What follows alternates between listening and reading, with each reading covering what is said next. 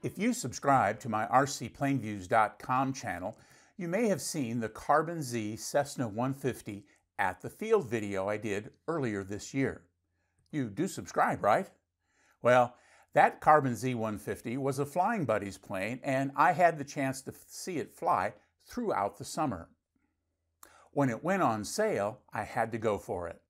The Carbon Cessna C-150 is one of the Carbon series put out by Horizon Hobbies. The series includes the Carbon Cub and the Carbon Z T-28. The Carbon Z Cessna 150 has an 84-inch wingspan, a 62-inch length, and is powered by a 50-size brushless electric motor controlled by a 60-amp ESC. That makes it about a 22 or 23% scale model of the full-scale Cessna 150 with its 33-foot wingspan and 24-foot length. The model comes in two versions: the bind and fly, which only requires a transmitter and battery, and the plug and fly, which also requires a receiver of your choice. I chose the bind and fly version.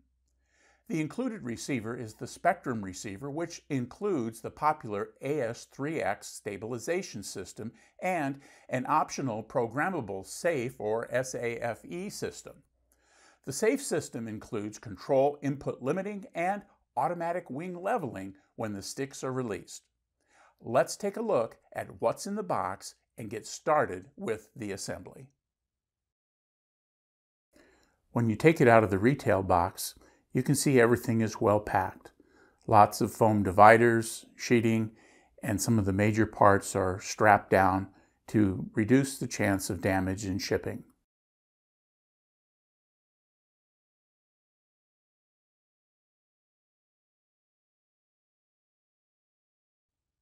So here's what things look like when they come out of the box.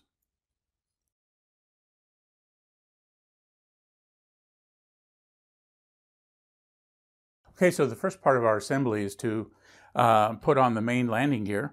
The two parts fit, and then the little shield comes over the top. And the way I've done that is I put the screws in the little shield and then connected through, or put the screws through the holes in the landing gear, so I can kind of get this all down in one piece. We're going to see if that works here. Get the screws in the holes. That seems to be working. Now we'll just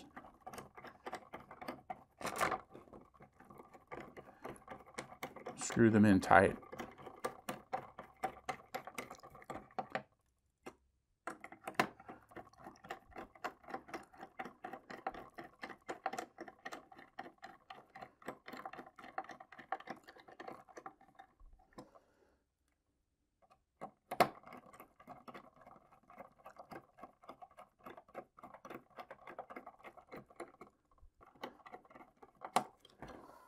So we've got them in there, and now I'm just going to snug them in tight.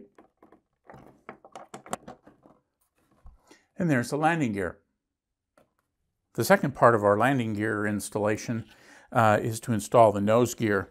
Now the nose gear assemblies comes pre-assembled. I double-checked the tightness of all the bolts in here, and they were really tight, so I didn't disassemble it. Some people have said they found them a little loose, and so you be sure to check that. Now on the bottom of the landing gear, there are a couple of arrows right here which point to the front. And then the other thing I did off camera is I connected this long steering rod, and that was really pretty easy to do. There's just a little 2.5 millimeter bolt and nut that you connect to put over a ball joint, and so that went together pretty easily. It's a little nylon lock nut. So what the instructions say next is to snake the control rod through the model. So we'll do that. It's going to get a little tight here. And then we're just going to drop the nose gear into place. So that's the installation on the bottom. Next, we're going to turn it over and we're going to screw it down. So let me do that. So with the battery hatch removed, when you look in there, you're going to see two holes right next to where they have the ESC mounted and their little brass fittings in the assembly that we just put in. And so I'm going to drop these little screws that they've got identified for this task into the holes.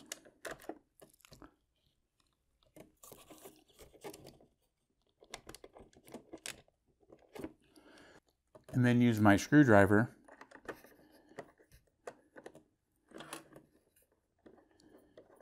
to tighten them down.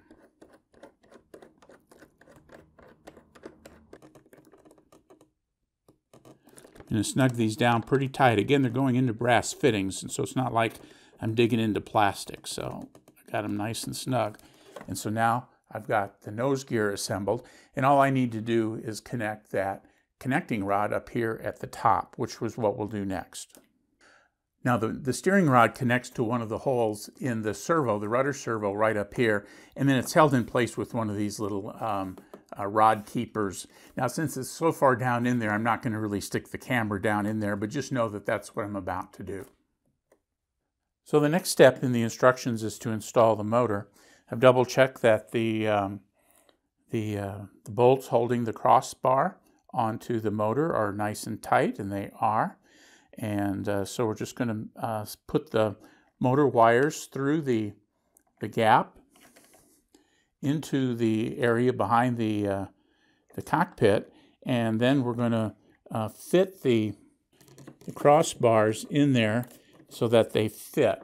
So there's the moldings right here in here, and so you can just kind of maneuver those in there to get it in there nice and snug. And then we're going to be using the big black screws that are in the kit.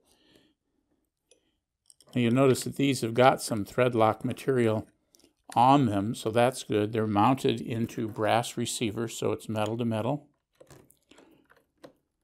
So we just snug that up. And then we've got the other three that we need to do, so I'll go ahead and do those other three right now. Okay, we've got the motor cinched down, and the cross mounting bracket and the engine motor mount have got the down and the right thrust. So if you look down at the motor from the top here, you can see it's got down and right.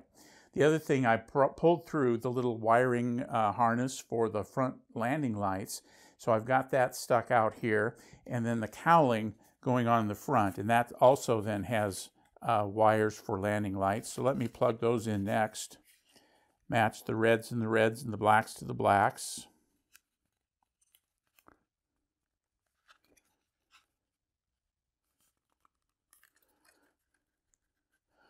Okay, that's all good. I can pull that wire through gently as I move this in. Got that mounted on. And then I've got two little screws that screw into plastic mounting receivers, and these little guys have got the coarse wood type screw threads to them. These others have been machine screws, and this one is more of a wood screw because it's going into this plastic receiver.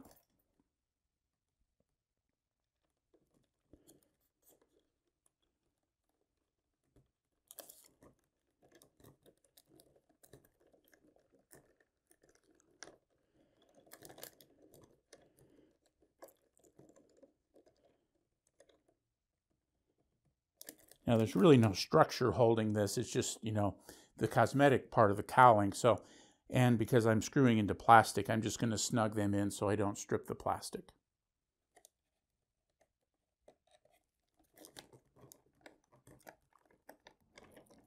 And that's all snugged in there now too. Now the next step in the instructions is to put the propeller on, and I'm not going to do that.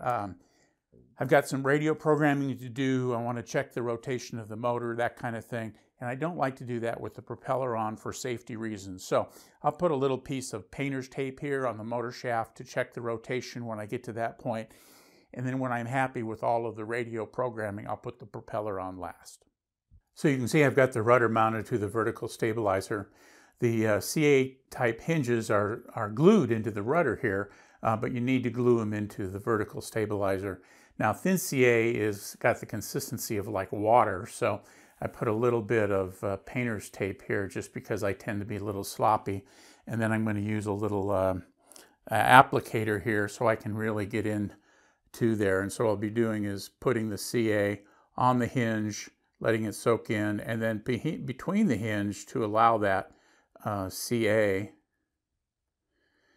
to saturate the fabric of the hinge, and then also go between the two stems of the hinge down into the foam so it has a nice firm connection. And I'm just going to work my way down, give that a little bit to dry according to the instructions, and then I'll flip it over and do the same thing to the other side.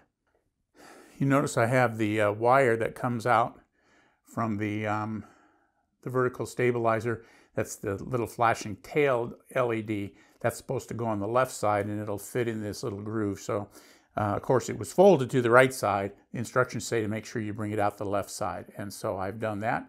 And so now it's just going to be a matter of letting the CA dry and flipping it and doing the other side.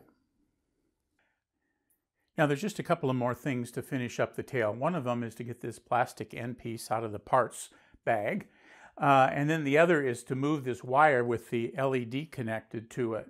And what I discovered is that the wire was a little short. You can see it's supposed to come right down here and then go up, and I didn't have enough room. So I just made a little indentation in the foam to go through the other ridge that's there. So that'll get me into this without it really changing the appearance any. It's just you may want to pull that wire out a little bit more when you put together yours. So I'm going to use a little bit of CA on the foam, and then I'm going to slide the end cap over the end, and then I'll add the tape to cover it up. And again, the tape is in with the parts. So let's do that now.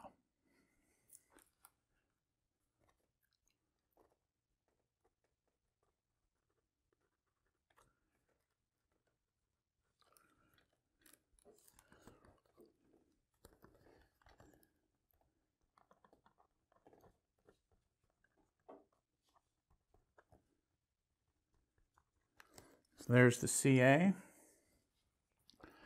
We'll get this end cap to slide over it. Get the wire in the ridge. Get it depressed in there. I'm going to give that just a couple minutes to set up, and then I'll put that piece of tape over it. So with the tape on over the wires on the other side, the last thing to do on the rudder is to take one of these small 2.5 millimeter screws and locking nuts and connect the push rod. So I've got it through there, and just thread it on the nut, and we'll just finish tightening it up.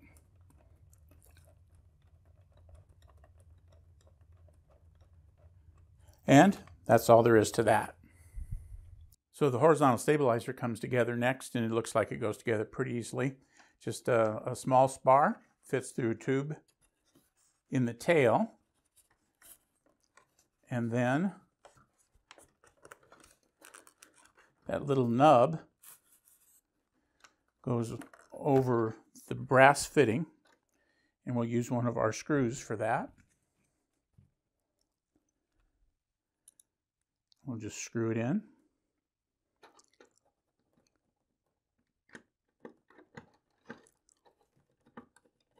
And then we got that first one in. We'll move the other side. The second part of the horizontal stabilizer goes together the same way. We'll take the spar and put it into the hole in the horizontal stabilizer, put the screw in the brass fitting, and then as we push this together, we're going to put this little square piece over the corresponding piece on the other side, which will tie the two together.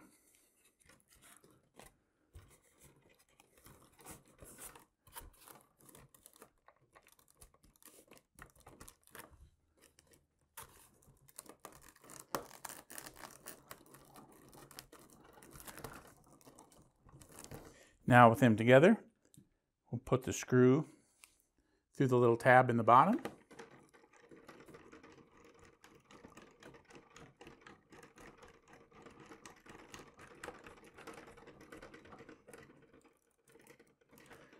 Tighten it up. We're good to go. And then the last thing we'll do is we'll connect the control rod to the control horn using a little 2.5mm screw and the lock nut the same way that we did on the rudder. Now we're just about done, and so one of the last steps we have to do is to connect the struts here to the wings themselves, and that's done pretty easily with one of the longer 2.5mm screws with the little nylon lock nuts. And so you'll see when you look at the fitting here that they only really go in one way. The nut goes in from the front, and then the back has got a hexagonal shape to the hole so that it'll hold the nut in place while you're tightening it. So that's pretty handy. So we'll just tighten that up.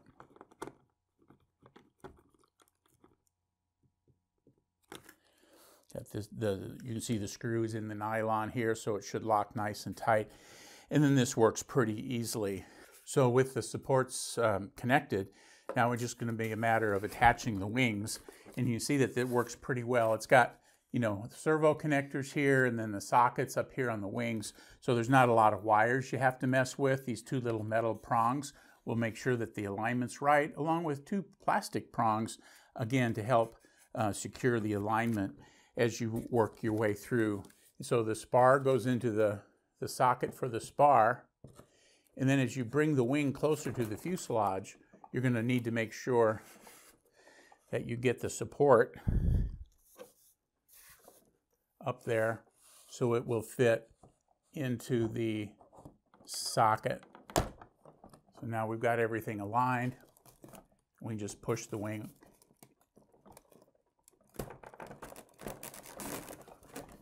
onto the model. And then down here, I'll be kind of working blind from the back side, but we've got this metal plug or spike that goes through.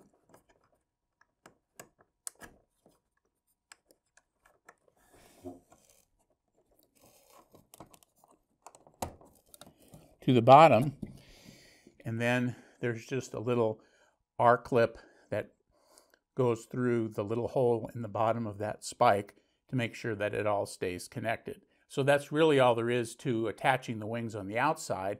Let me readjust the camera and we'll take a look inside this top hatch to see how they're secured from the inside now as well.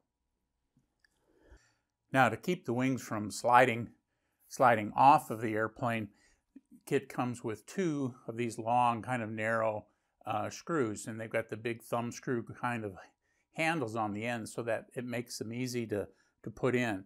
So there's a hole in here, you just slide it in and twist it on. This one you can see, they got the camera set so you can see this one. Get it going in direction here.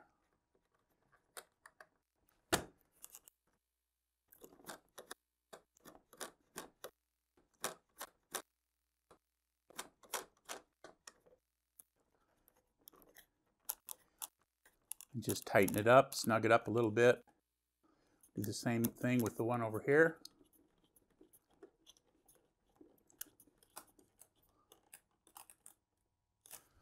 And now we've got the wings attached. Now it's just a matter of clipping the cover back on the hatch, and we're looking pretty good. Now the last part of the structure that we really need to deal with is just to snap in the antennas. And so they come with a little snap end, and you see a couple of holes in the plastic part of where the wings connect here. And so it's just going to be a matter of shoving them in, letting them snap into place. So now we've got everything done except for the propeller. So at this point I'm going to do a little radio programming and then we'll be back to wrap this up. So at this point I've finished programming the radio, bound the radio to the airplane, done all that kind of thing. And so it's safe now to put on the propeller, which is pretty much the last part of the assembly.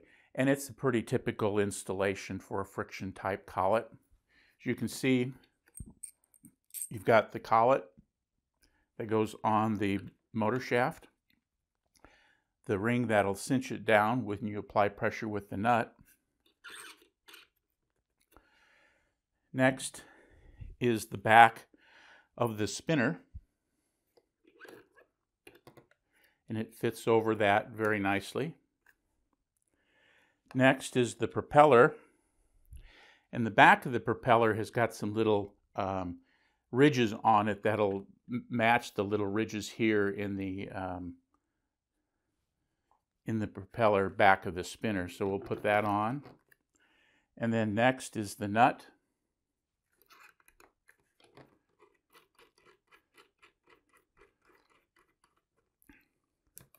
We'll get that down just finger tight and see how that's going to fit. Yeah, that's good. So we've got just a crescent wrench, and we'll cinch that down.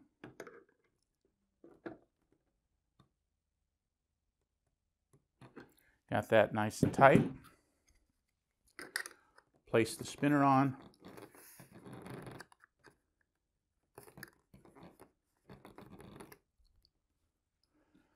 A nut goes through the front, or a little screw.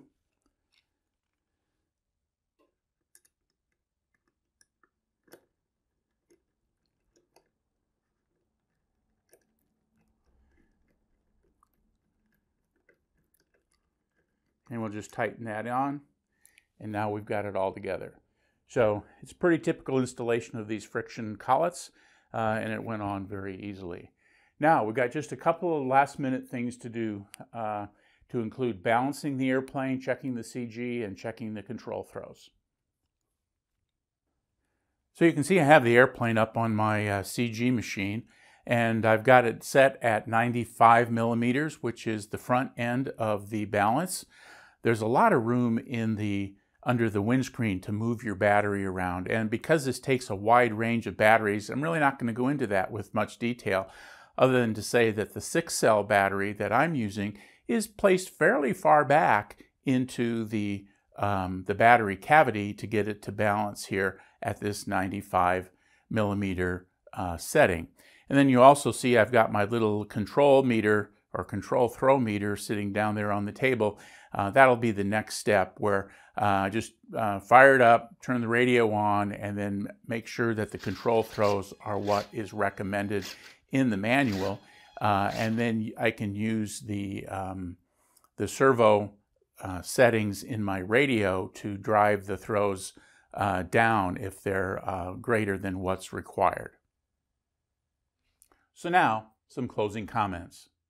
The Carbon Z Cessna 150 came out of the box in good shape. It was well packed and didn't suffer any damage during shipping. The fit and finish are nice, the paint is crisp, and the lines are clean. It took a long time to assemble the model with moving the camera around a bunch, but without all that, you'll probably spend less than 2 hours putting it together. There were a couple of issues though. The wire to the LED on the rudder was too short, as I mentioned during the assembly. Others have complained about this, and still others have said they had plenty of length, so it may be a bit of a crapshoot for you. The nose wheel adjustment requires some patience. With the servo centered, it's unlikely that the steering arm will be the right length. That means you'll need to take the nose gear assembly in and out to adjust the clevis on the wheel end of the rod. I taped the assembly in during this process, so I didn't have to screw and unscrew the mounting screws in and out each time. It's not hard, but you may need to pull it out and in several times depending on how good your guesses are. The cavity under the overwing hatch is pretty big, but the opening isn't. It's difficult to attach the steering arm and access the receiver if you have big hands. A couple of hemostats made working in that area a bit easier. The Cessna 150's tires are very hard. Many have complained that they cause quite a bit of noise during takeoff and landing. I'm not changing mine right away, but I suspect I will soon. The long bind extension wire in the fuselage is a nice touch. I already mentioned the difficulty in working on the receiver compartment. Getting a bind plug in and out of there would have been a real pain. My Carbon Z Cessna 150 balanced properly with a 5,000 milliamp 6-cell battery fairly far aft on the battery tray. There's a lot of room to help you deal with various battery sizes and weights. Speaking of balance, the prop was balanced pretty well. It needed only a scrape or two with some sandpaper on the slightly heavy blade. I hadn't downloaded airplane setup files for my Spectrum DX9 before. The C150 has one on the download page, and it really simplified radio programming. All the settings listed in the manual were preset, so I only needed to verify the settings, not dial them in. That was a real time saver. Last, I'm not sure why big model producers continue to have instructions that ask you to put the props on early in the build. It's just dangerous. There's nothing that requires the prop during the build or radio setup until you're ready to put it on the balance stand and take it outside to run it up. Save the prop for last. Let's take a look at this big bird outside and do a quick video walk around.